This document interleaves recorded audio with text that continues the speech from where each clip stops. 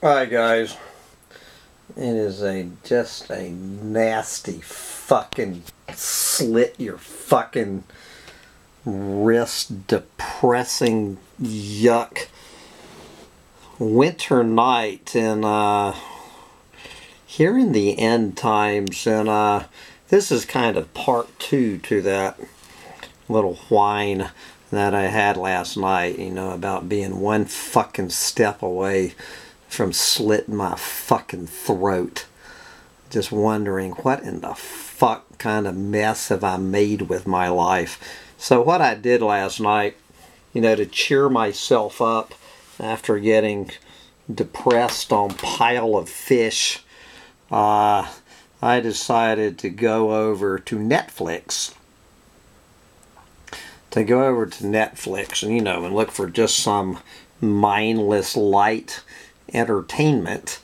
And I saw the #1 recommendation was this documentary, which I did not realize when I was getting into it was a 4 to 5 hours, a 5-part documentary called The Devil Next Door. Did I say it is now Wednesday night, November 13th, 2019. So anyway, you know, to get my mind off of how fucked we are, how fucked I am in my own teeny-weeny little personal life, and how fucked humanity and the planet is.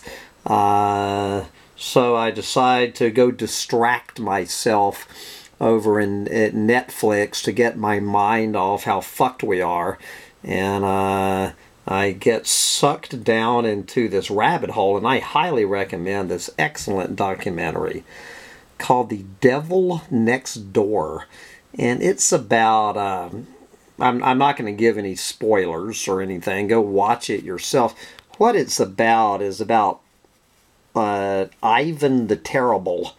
He was one of these goddamn, you know, evil motherfucker, gas chamber monsters who, you know, who killed somewhere, depending on how you do the math, somewhere between 28,000 and 850,000 people. This evil motherfucker killed, you know, during the Holocaust.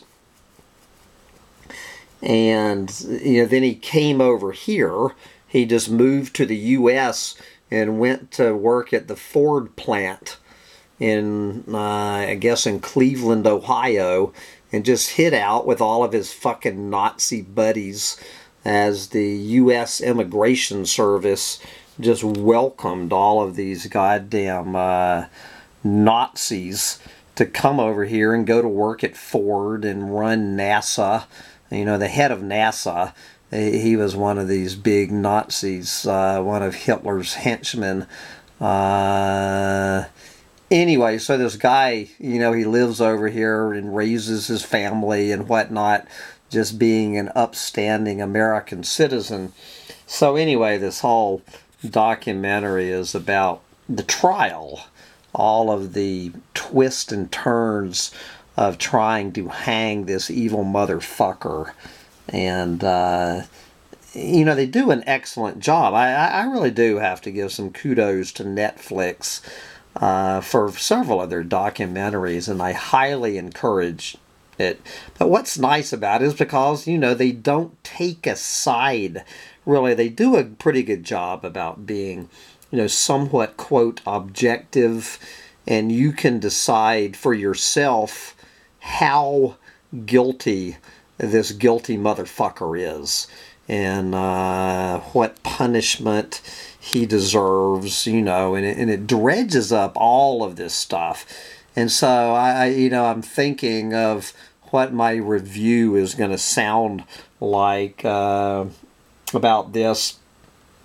And really, guys, the ultimate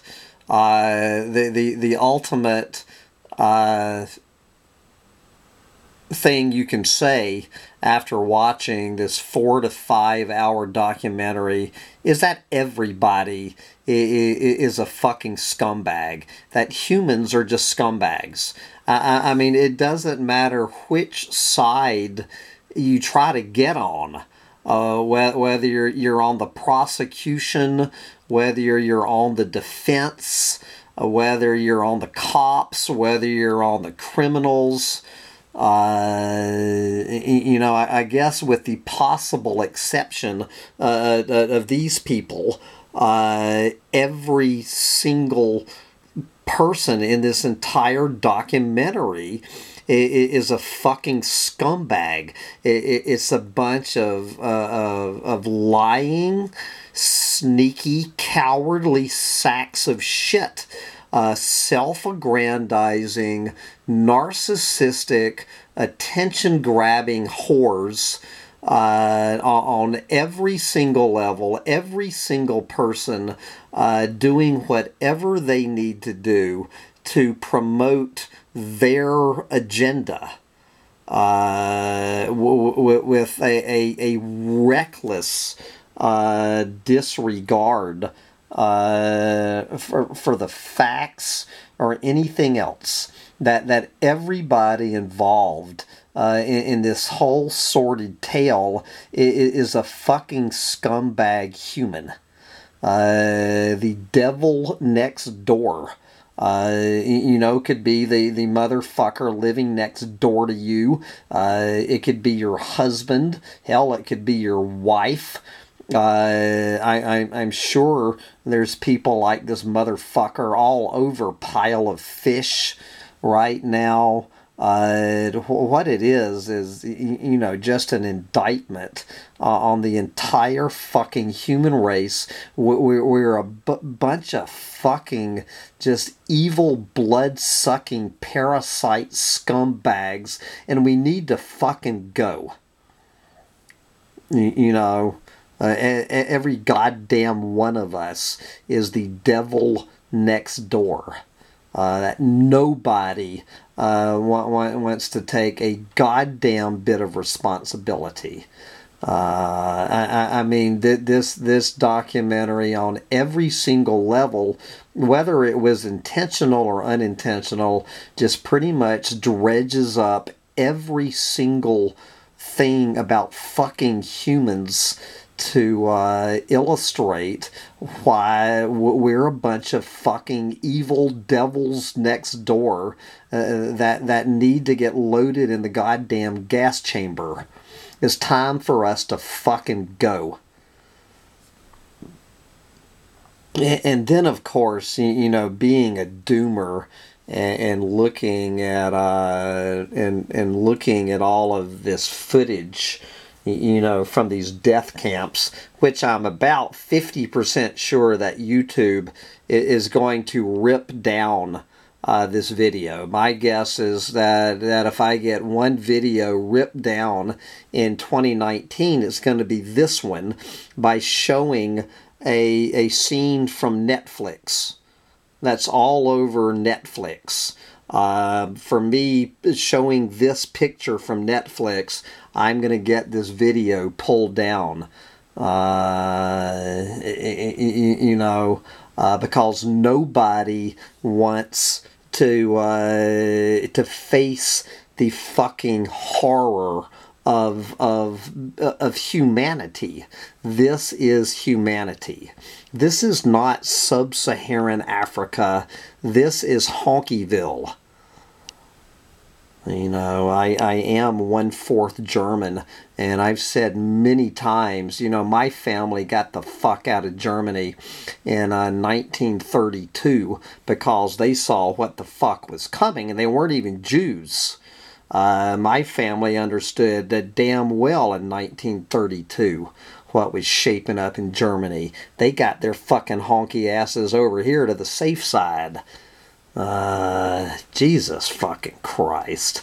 But of course, you know, being a doomer and the overlay that we get to have is looking at all of these pictures. I mean, this absolute horror of these photographs you know, from, good Lord, what is it now, 70, 80 years ago, call it 75 years ago, and we know goddamn well that you take the most horrific images from the death camps in Nazi Germany, and they're not going to hold a fucking candle to what's coming down the pike on this planet.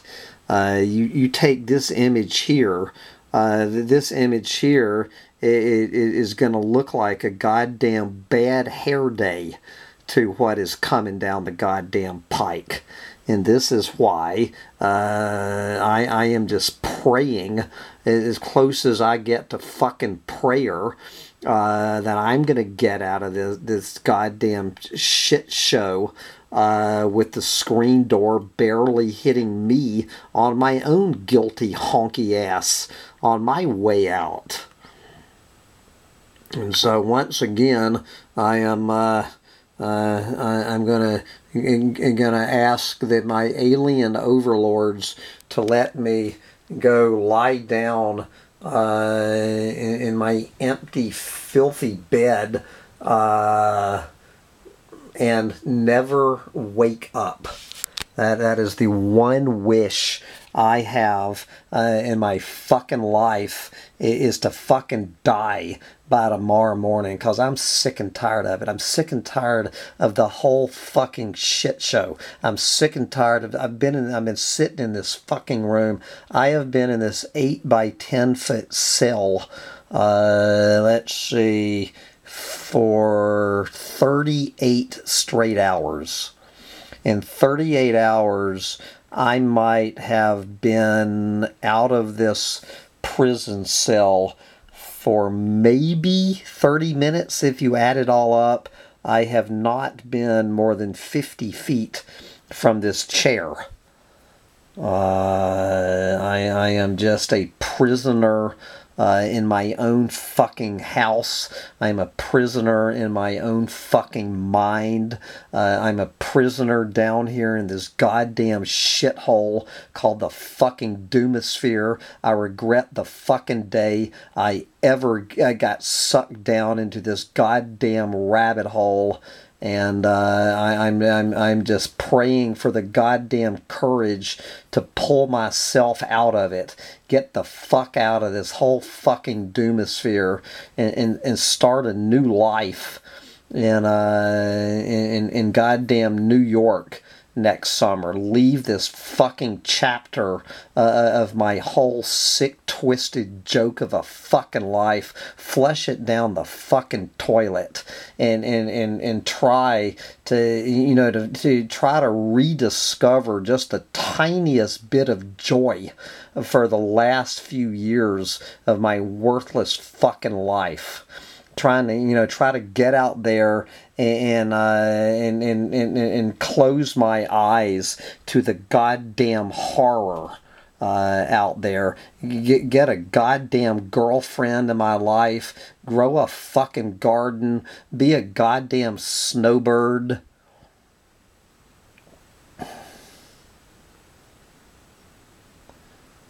Anyway, looks like the margarita's about